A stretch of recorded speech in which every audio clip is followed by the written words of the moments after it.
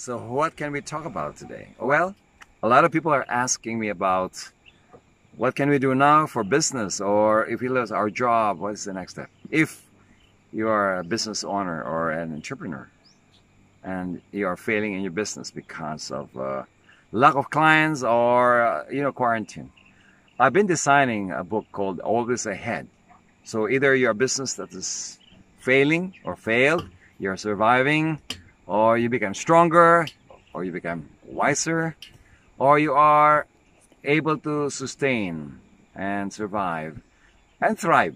So there must be some secrets why people can sustain, thrive, and succeed during this time, the most difficult time of our lives and for businesses.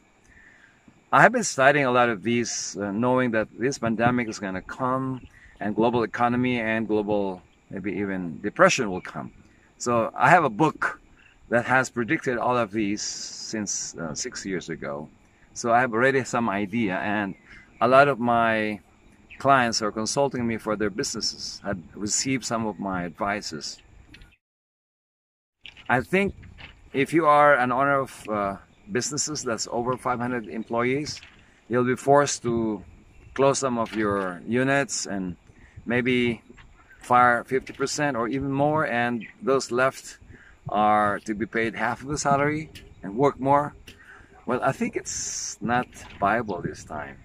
So if you are an employed person who are still employed, maybe stay being employed and do your best to save and maybe go for a survival mode, conserve, or well, some people go for investing for gold and silver or metals. But if you are a big company, this is time to think of diversity, and I call it sometimes rural hometrepreneur. Living in the city with all contaminations, noise, stress, and now with pandemic, you have social distancing.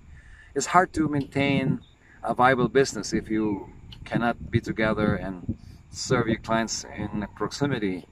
So online can be fine for some time, but if you want to really grow the business, it has to be in a better situation, in a less, I would say, volatile environment, and more predictable, and also higher value for your money.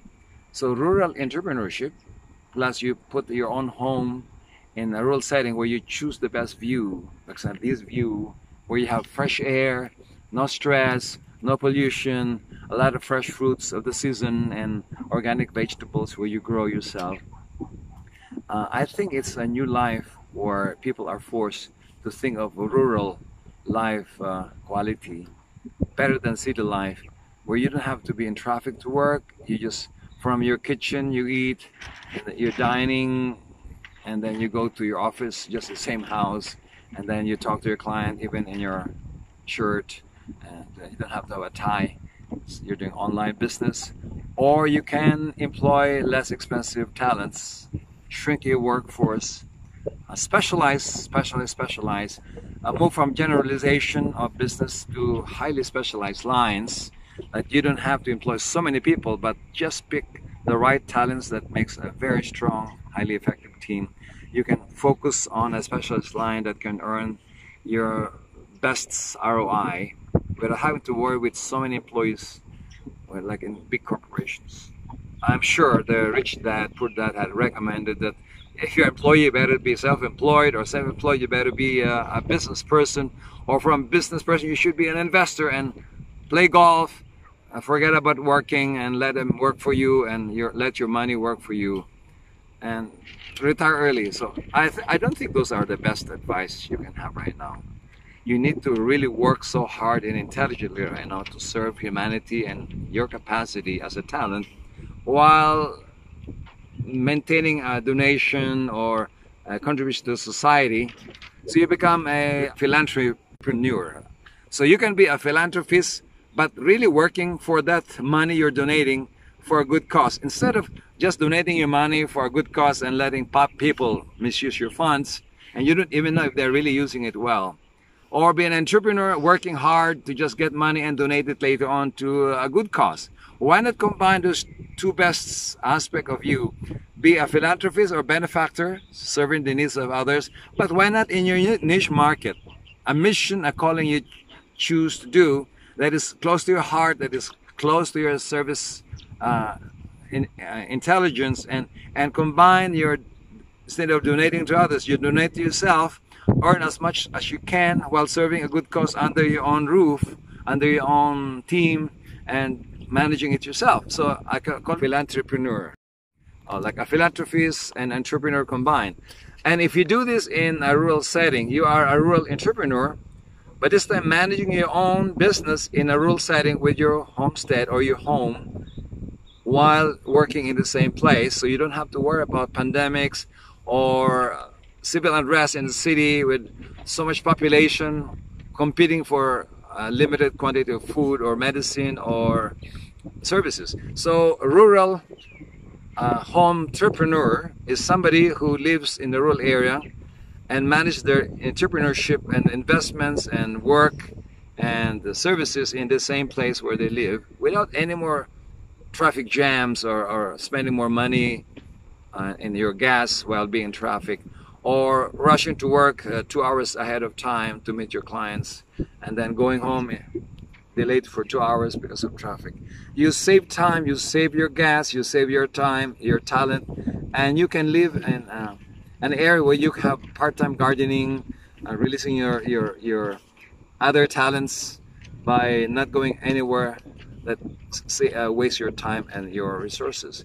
So I have been creating a lot of models which can be used by people who are tired of the city life or think there's a big threat of another pandemic or civil unrest, or I would say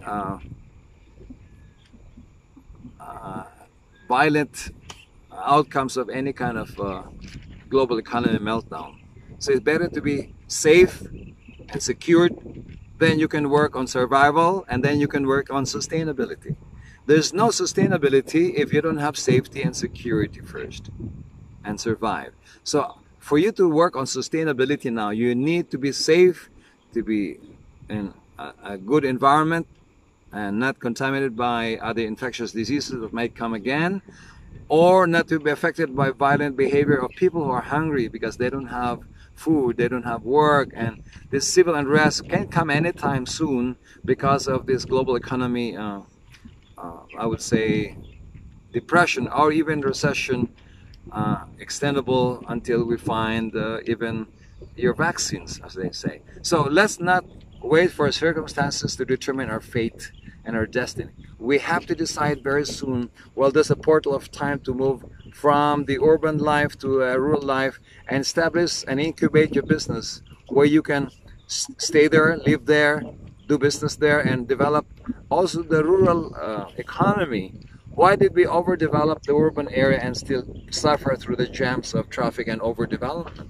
Why can we not be the pioneers in the rural setting and be the lead servers, lead I would say entrepreneurs, and become the stimulation force of a new fresh environment such as this, as you say, which I came here 5 years ago from the United States to start this rural homepreneurship, which is partly also my mission and calling to be able to serve around all my clients around the world through online, which we do a lot of online crisis rescue, online crisis therapy, online crisis management, and also we do a lot of COVID-19 healing online.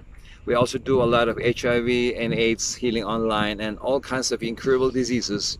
And also we have our subject matter expertise taught online also. We have ebooks.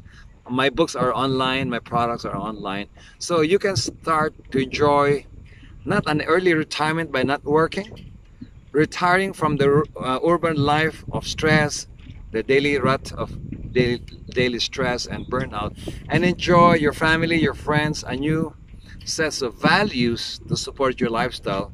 Less stress, less diseases, good food, organic vegetables and fruits of the season, and also a new mindset that you can have more time for yourself, for your children, for your parents, for other people around you, and build a new community that are thinking the same zip code of consciousness, and work for more enlightenment, work for more balance, and work for extending your longevity, because your health will improve definitely in a rural setting compared to urban life, where there's so much stress, noise, and all kinds of preoccupation.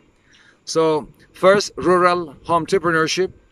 Put your own homes and business and incubate your business in a rural setting. You can always find some things to do that is greater than just a city life where you just go to a gym.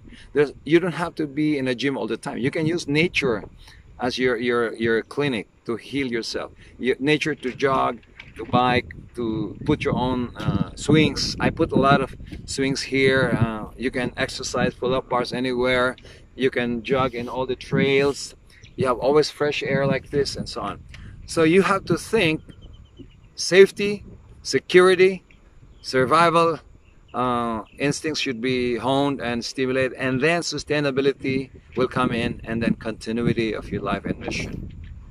So another thing that I'm doing now is to stimulate people to incubate their services and businesses as a spiritual entrepreneur.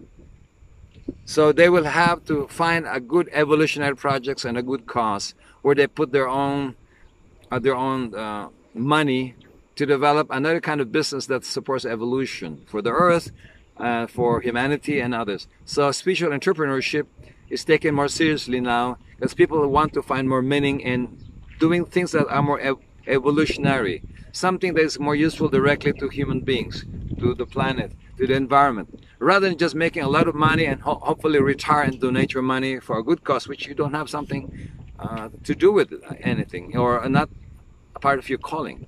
So have your own calling, establish your purpose, and finance it yourself.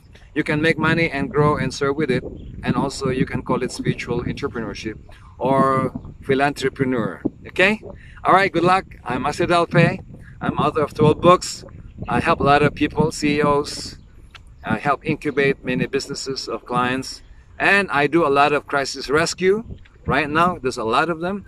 Crisis therapy for those people who are really getting lost and falling in an abyss of difficulties, and crisis management for organizations, businesses that are falling or merely surviving, or even families that are really suffering today because of our COVID-19 and pandemic issues and shutdown. And a lot of people really are in trouble today, not only financially, but as a species. We need to be able to rise again and take the opportunity with our own hands and also with our group mates, and again align to the right cause of life, where we have more freedom, more power, more love and conscience, and also a highly developed intelligence.